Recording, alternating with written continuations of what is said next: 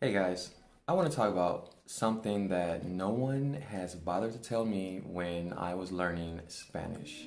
There are certain obstacles that you may have and you may think, "Oh my God, am I alone in this? What's happening?" These are problems I feel you need to know and no one is sharing them. So, let's take a look and see what these issues are.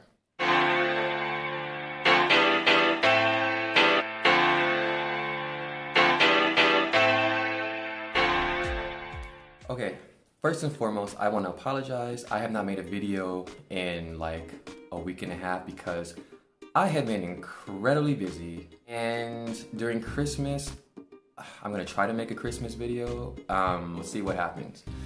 So anyway, yeah, when I was learning Spanish, now whether you're learning through immersion or in your country through books or school, there's going to be issues that may come up. And this happened to me and no one bothered to tell me that if they experienced these or, if it was just me. Now you may experience all of these or you may experience some or none, but I want to share with you at least what I experienced so that way if you go through these experiences, you know that you're not alone. These are not in any particular order, but yeah, I'm just gonna go out and just tell you. On and off days. Now, what I mean by this is as you are learning Spanish, or I think any foreign language, you may notice that some days you speak really well, really fluently, you don't have to think, and you're like, oh, I'm really learning, oh my God, and you have this confidence. Then there are other days where you're like struggling to find words. You're like, what is going on? My Spanish is so bad. What's going on? I did a little bit of research and found out that this is your brain fighting over dominance. Basically, the languages are fighting because you've used English for so long. Then English is like, okay, well, who is this? Hello, I'm Spanish.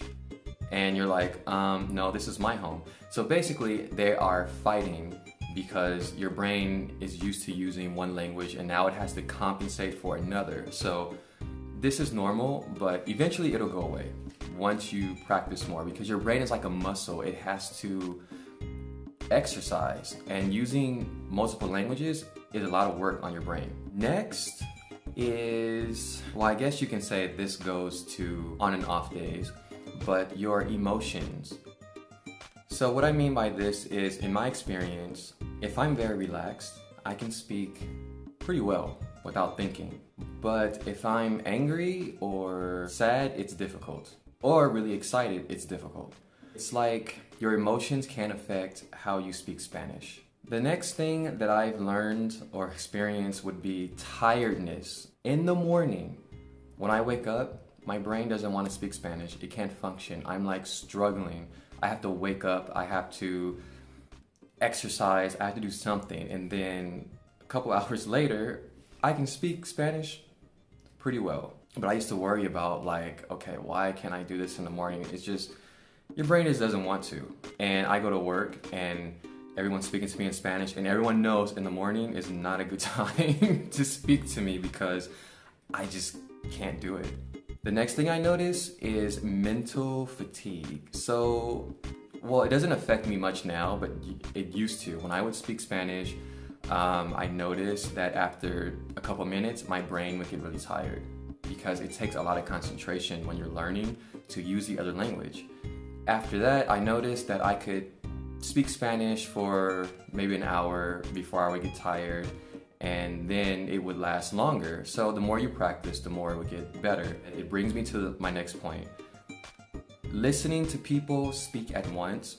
For example, if you're having a beer or dinner with friends or whatever, and everyone's speaking, you have like two different conversations going, because if you watch my other videos, I said Spanish people can talk. Well, this can be very draining because you're kind of listening on this conversation, and then you're just like, I'm lost. So then you just disconnect and you just don't want to be bothered. But it's normal.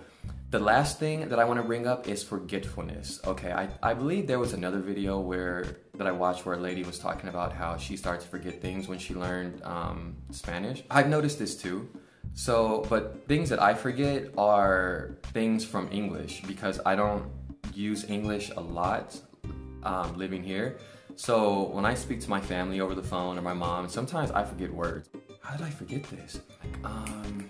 I'll ask my mom, what does this mean? Or one time I actually had to use Google Translate to translate a Spanish word into English because I forgot what the English word was. But they say once you're re-immersed into your culture, you will get it all back. But at first it worried me. And I think it's because your brain is working overtime and it has to figure out what's useful and what's not. And in the beginning, it is kind of scary. You're just like, whoa, I can't forget my language. I have to communicate with my friends, but you won't forget. But you will forget little tidbits here and there. And I think there's a term for this. I think it was called language attrition or something like that. And usually it's common with people who learn languages when they're young, but it can happen in adults too, trust me.